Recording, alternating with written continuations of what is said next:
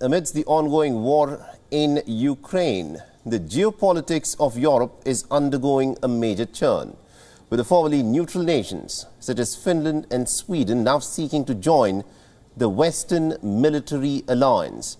The reports suggest that Finland will be announcing its bid to join the NATO military alliance practically as early as today, while Sweden is likely to make the announcement sometime on Sunday or before the end of this week. Now, according to reports that have emerged, NATO is likely to expedite the approval of the membership bill of these two Nordic nations, and it is likely to be approved by the upcoming Madrid summit. But it will take still one more year to ratify their membership period, and during this, the allies will provide an increased troop presence in the Nordic region. They'll also be holding more military exercises and naval patrolling in the Baltic Sea and possibly rotate the US and British forces through Finland and Sweden.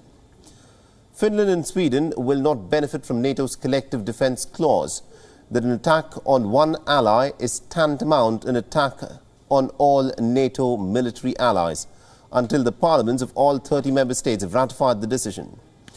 Currently, Norway, Denmark, Iceland, Estonia, Latvia and Lithuania are already part of this Western military alliance led by the United States. With the approval of Sweden and Finland's membership, all 8 countries of the Northern and the Baltic Belt will be a part of the North Atlantic Treaty Organization.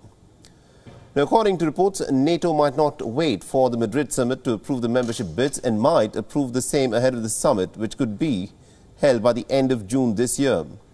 The two countries face opposition from Russia that has already warned them against joining the military alliance.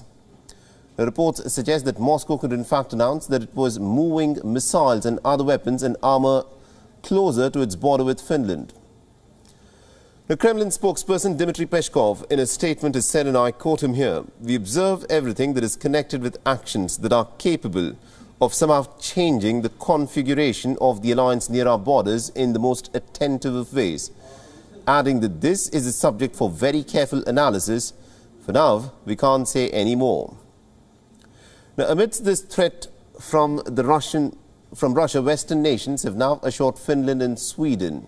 British Prime Minister Boris Johnson has signed a mutual security pact with Finland and Sweden during his trip to the Nordic nations. He's also pledged support against potential Russian threats. The British Prime Minister Boris Johnson did not detail if the agreement will include deploying troops and nuclear weapons to the countries, but he said that the nature of assistance will depend on the request by these two nations.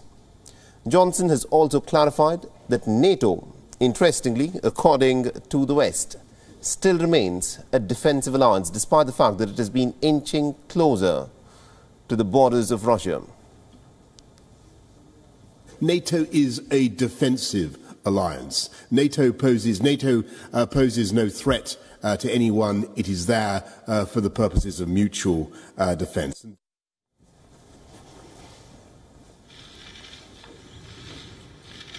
Stockholm and Helsinki already share very close ties with London and are a part of the Joint Expeditionary Force, which is a multinational military alliance for the security of the North Atlantic, High North and the Baltic Sea region. The Swedish Prime Minister emphasized the need for increased international cooperation during the crisis after signing the pact. In times of crisis, cooperation becomes even more important, and this applies not least for our international defense partnerships.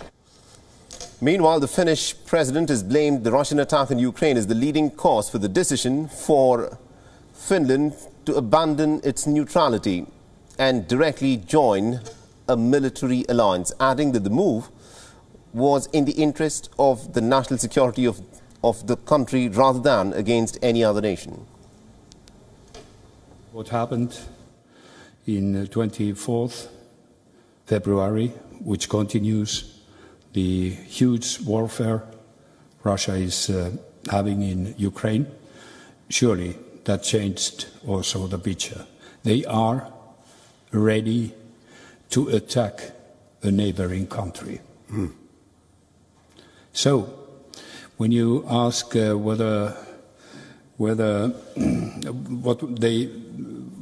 how they see possible Finnish joining Well, if that would be the case that we join, well, my response would be that you caused this. Look at the mirror. For us, joining NATO would be not against anybody. We would like to maximize our security in way or another.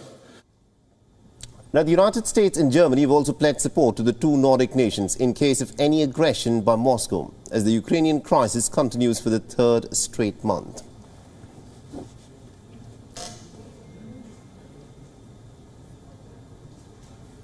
WION is now available in your country. Download the app now and get all the news on the move.